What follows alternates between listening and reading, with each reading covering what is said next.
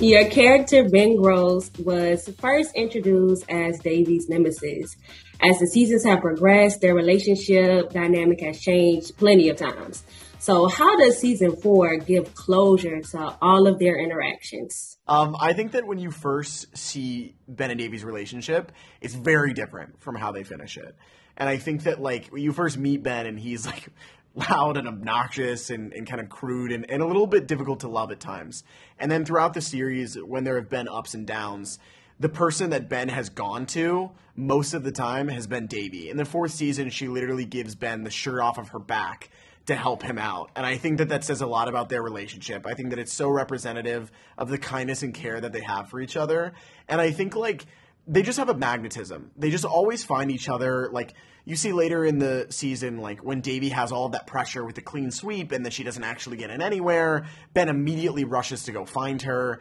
And when there's such a big life event like Nirmala's wedding, Ben he has to go back. He has to confess his feelings. He has to tell Davy that he loves her. And I think that it's beautiful. I think that, like, although they've had ups and downs, they've grown up together and they've learned kind of how to be a better partner for each other. And you see that, like, they go off to college starting out together. And who knows if they stay together, but I think that their foundation is really strong. And yes, the odds are stacked against them in terms of long distance, but if anyone can do it and defy the odds, I think that that's Ben and Davy's thing. So you never know.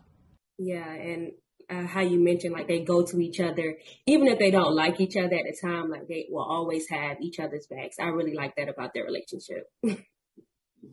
So speaking of growing up, what was your experience like being able to work and grow among other young actors over the years while you were filming the show? It's so formative. You know, I think, like, especially I had just turned 18. I had graduated from J.J. Pierce High School in Richardson, and I was performing with Pierce at Nationals for theater. We did Shakespeare in Love when I was a senior in high school, and it was June, and then I had graduation, and then 2 weeks later I moved out to start the show.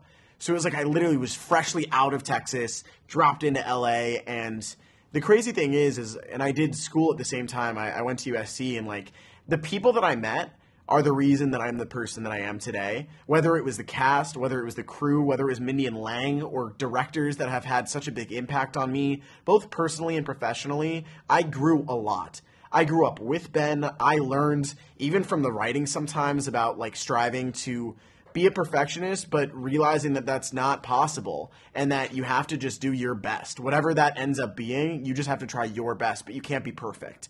And I think that I grew up in college. I grew up around my co-stars, and I'm still growing. I'm still growing up. You know, I'm still young, and I think, like, you grow throughout your entire life. That's a process that never ends.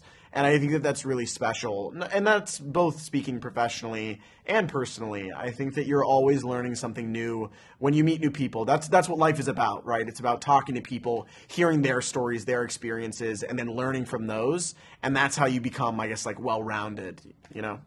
Yeah, definitely. Definitely. So this season is similar to some of the past seasons because, of course, you have to have the drama and the teen angst that we come to Never Have I Ever for, right? Yes, and that, you know, all of the stuff that the characters deal with.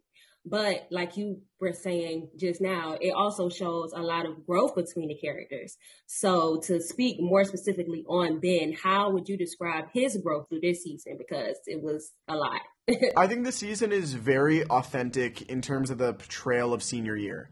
I think that, like, yeah, you've got some ups and downs, and you're wondering how you can position yourself and put yourself in the best spot for the next chapter of your life. Whether that's applying and getting into college, whether that's trying to start this relationship that you've been, like, kindling for the last 4 years of high school and just kind of, like, sending it, right, for lack of a better term. I think that Ben is realizing who he wants to be in the future, who he wants to be, the type of young man he wants to be when he goes off to college.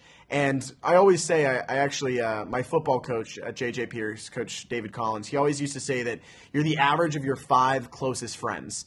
I don't think that Ben necessarily has 5 close friends yet, but I think that he's realizing that when he surrounds himself with people like Davy that push him to be better, but also push him to be vulnerable, that's where he has had the biggest growth in terms of his identity and becoming the person that he's proud of.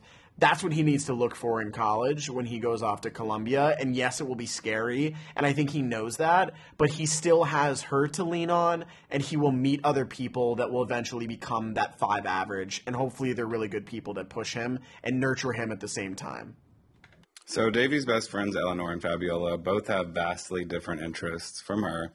So if you could choose one character's interest to kind of steal for Ben, what would that be? You know what? I would love for him to, like, open himself up a little bit and get into the craft of acting. I think, like, he struggles with opening up. He struggles with, like, kind of allowing people to see his emotions when he's frustrated, upset, or whatever. I think that that would really be healthy for him in terms of process for his emotionality and his growth as well. Like, art was definitely something that kind of was a catalyst for a lot of big moments in terms of vulnerability for him last season and then leading up into this season. And I think that, like, acting is the next step in that journey. Like, then he's putting himself on display. Not only his creations, which he does with his paintings and his illustrations, but being able to be like, okay, now you're going to go perform and you're going to give a piece of yourself to that audience, because that's really what acting is about. And I'd love that. Maybe he'd be good at it. You never know. There's a lot of stuff locked inside there. Like, just kind of like open that safe and let it pour out, you know? I really don't know if I could see Ben acting, but I really did not think you were going to answer like that, because, yeah, that would be difficult to see that part of his personality, him, like, not be so just, like, strict and in a box, you know, like, just kind of let loose a little bit. I love that. So at the end of season 1, Ben and Davy share a very passionate kiss in the car that I know you talked about before, and you said you were nervous about it. So now in the 4th season, do you still get nervous about romantic scenes? You know, I think that it sort of depends on the scene. I think that the scene in episode 410, again, the spoiler alert for those who haven't seen it yet, but I think the I love you scene and then what follows afterwards, that was something that I was definitely nervous about. But the thing for me is because I knew that it was the culmination of the last 4 years, the last 4 seasons of zingers, of ups, of downs, of romance, of all of the, like, tumultuous adversity that they had gone through. Like, that was the scene where you just pour it all out. So I knew how big that was. But I think that also getting to do it with Maitreyi, who became one of my best friends in real life, and getting to have Lang as the director and the writer for that episode, those were the best hands that I could have found myself in terms of calming me down, making me believe in myself, believe in what I was about to do, and then be able to take so much that Maitreyi and the writing had given me in order to be successful, and allowed me to give back on to her as well, and to do the writing justice. And I will say that, not to, like, toot my own horn, but I think for me, in terms of pride, that is the scene I'm most proud of in my career thus far. I think that that is, again, a scene that held so much weight in my mind when I read it. It was the most brilliant writing that I had ever read. So really big shout out to Mindy and Lang and the rest of the writers for crafting something so beautiful, that scene specifically, but the series as a whole, of being just such an incredible pioneer and something that has just truly been so groundbreaking in a way that is really freaking brilliant. So very lucky.